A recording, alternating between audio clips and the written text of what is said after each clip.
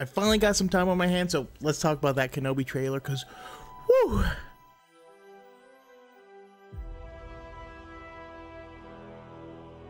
When the trailer starts, Obi-Wan is traveling across the sand on the back of an Eopie. Of course, Eopie is the same type of creature that he dropped off Luke to the Lars in the first place, but that being said, I recently reread the John Jackson Miller book, Kenobi.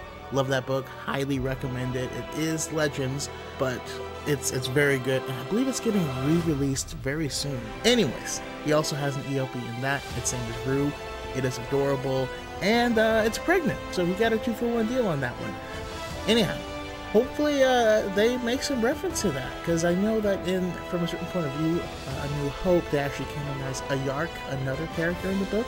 But one of my biggest fears was that this was going to be a retelling of that story, which I don't want, alright? I already have the book. I don't need that story told again, but this makes it very clear that he's going to be going off-world, and I love that. In the trailer, we also get some words coming from Obi-Wan. He said, "The fight is done. We lost. Stay hidden." It's interesting because it sounds, the way he said it sounds like it's in a cave. We don't know if all of these are being spoken at the same time or stay hidden happens somewhere else. Him saying stay hidden also just could have been, you know, a message to himself. And the other question is, who is he talking to? He might be talking to Qui-Gon, potentially.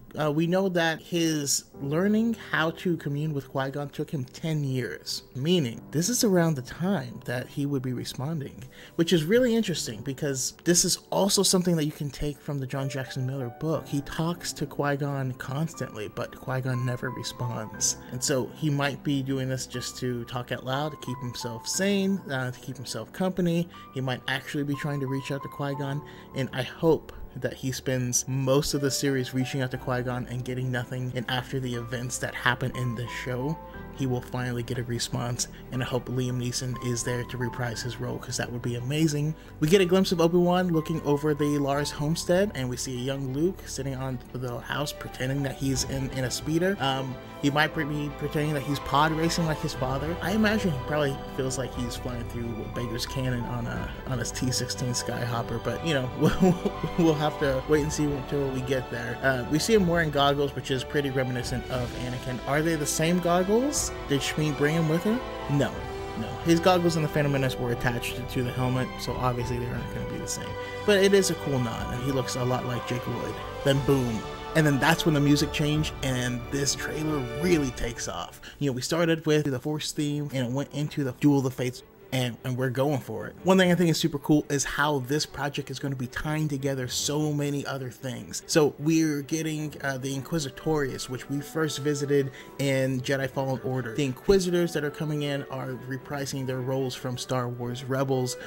We have seen a lot more information about them and about, you know, certain, you know, specific ones in the Vader 2017 run, and you know, in that run we also got to see Vader build his castle on Mustafar, which this is one of the moons in the Mustafar system, and the iconography of the dual spires, which are meant to emulate a tuning fork. We get to see that echo throughout the design of the Inquisitorius and their ships. Here we're also going to get some additional nods to the Ahsoka book, because if you wanted to know exactly how the Inquisitors hunt their prey, ooh, that's what happens through all of the Ahsoka book, which the events of that book have already taken place by this time period. And I think that might be why these Inquisitors are hunting with multiple Inquisitors, and that also could explain why we have 2 new Inquisitors that we've never seen before. Now we see the Grand Inquisitor here. He looks a little bit different, and I think people are definitely going to have a problem with that, but it makes sense. His head shape in Rebels is kind of crazy, right? It's not just that it's taller and more angular, but it's like both the top is taller and the bottom is longer, and like the spacing of his eyes. I don't see a way they can do that with practical effects. Plus, you know, coming from someone that used to do a lot of parkour and stuff like that, like you'd have to wear a head, or you'd have to CG everything, and I don't know, I think you could lose things in the face performance of the actor, and if they try to like make some sort of like cast head, I think it could really affect the ability to do stunts or to make it look good. that's another thing to consider. Oftentimes they do screen tests and just see how things will look, and they'll just choose the best option. So I don't know, I think it looks kind of funky, right? I think they could have at least given him the yellow eyes, but who knows? Maybe that'll happen as he's using the Force and like diving more into the dark side, but we'll have to see. By the way, the Grand Inquisitor, like a lot of the Inquisitors, is a former Jedi. He was a temple guard, a temple guardian, and after Order 66, ended up turning, and they're using him to hunt down more Jedi. At this point in the trailer, he says the key to hunting Jedi is patience. Jedi cannot help what they are. Their compassion leaves a trail. The Jedi code is like an itch. He cannot help but itch it. Where is he? Of course, he keeps saying he, making us believe that he is talking about Kenobi, but I have a different take. I actually think that there's another Force sensitive that is on planet. Who is it? I don't know. Maybe it's Asherad Het. People would be pissed if it was, but you know, you never know.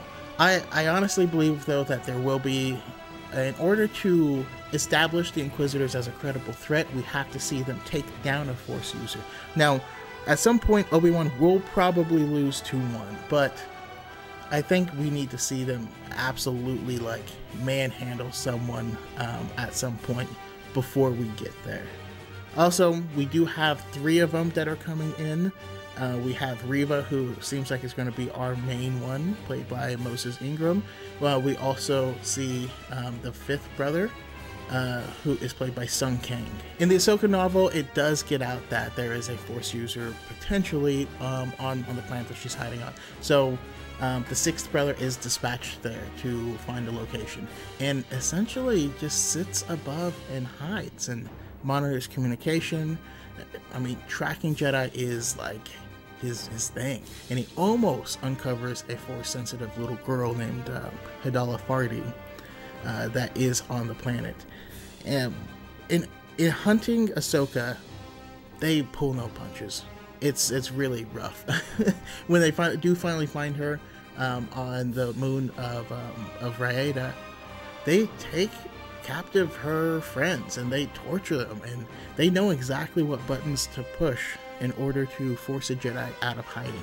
I think we're going to see a lot of that here, because they really will show no mercy. So in that story, at one point, Ahsoka hides once the Inquisitor gets there because she feels like her friends are going to be in danger, and then eventually she realizes that they're going to be in danger unless she stands up to them. Of course, that book ends with her absolutely manhandling that one, detonating his lightsaber in his face, and then taking the crystals, purifying them, and that's why she has 2 white lightsaber crystals. In the underwater fortress of the Inquisitorius, we do see another so far unnamed Inquisitor with some tendrils coming down the back. I'm thinking Philothian related, maybe. This could be a wholly new species.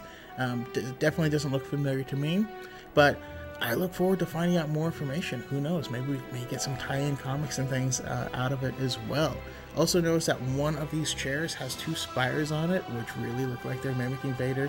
Vader leads the Inquisitorius, and he does not like them. Like, he straight up, you know, will chop off your foot or your eye or whatever and not care. But if Vader had a seat here, it'd probably be that one. Of course, as the representative of it, the Grand Inquisitor might also take that big chair as well. We get to see someone's feet dangling, and I'm given to assume that that person is not doing too well. And Reva definitely seems to be like the one responsible.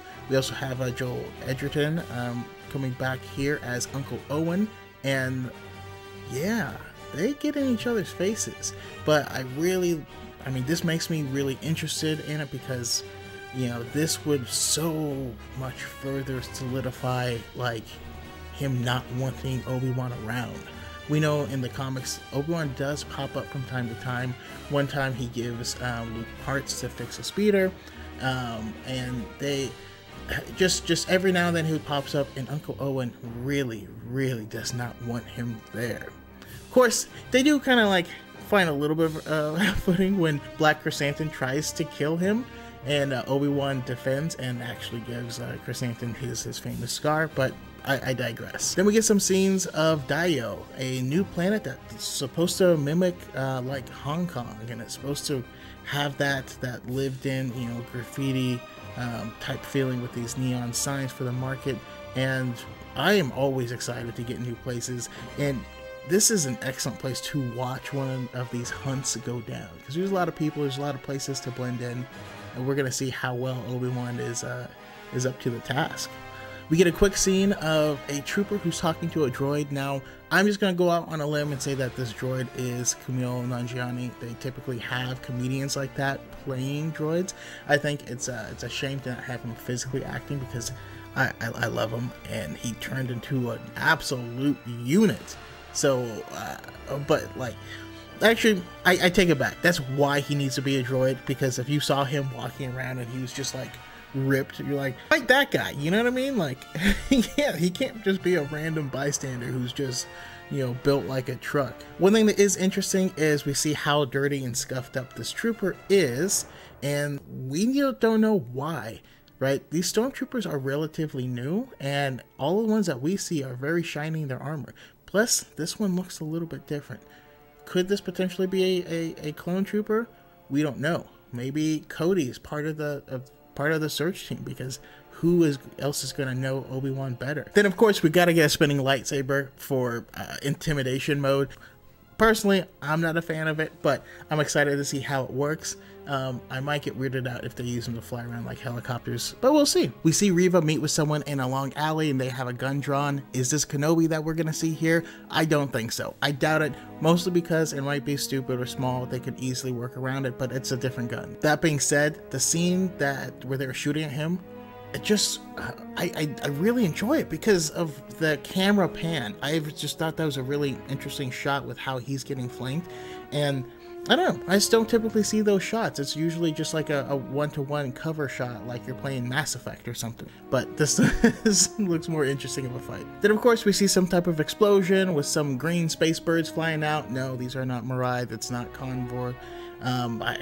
They don't even look remotely the same. I wouldn't worry about it.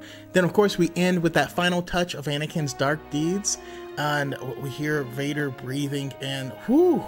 The first time I watched it, I didn't even hear the breathing because I was breathing hard. Watcher's like, oh, I'm ready. And yeah, I didn't even hear Vader breathing at all the first time. I don't even know how, man. I must have been going hard. All in all, I'm super excited. I hope that the whole community really does rally around this one. I think we're really going to dive into the psyche of Obi-Wan, because he's really has a lot of things going on. And I think they're going to address a lot of the same things that we saw a bit in the John Jackson Miller novel, where he's really paying penance. He feels singly responsible. He was the one that trained Anakin, and he failed. Last time he was on this planet, he was there with Shmi and Anakin and Padme and Qui-Gon, and all of those people are dead. It's just him. And he has to find his new place, his new role. Everything that he's ever known as being a Jedi, everything he's ever done is protecting people and putting them first. And now he has a mission that is probably going to feel a bit selfish. He's probably going to know that he could help people and has to choose not to. And it's going to kill him a little bit on the inside. And he has to come to terms with his new life, his new living situation, his new relationship with the Force and with the Jedi. They're in conservation mode. He can't be a Jedi in order for the Jedi to survive. And I need to see how that plays with him. Of course, we are getting Vader to come back, and there will be that fight.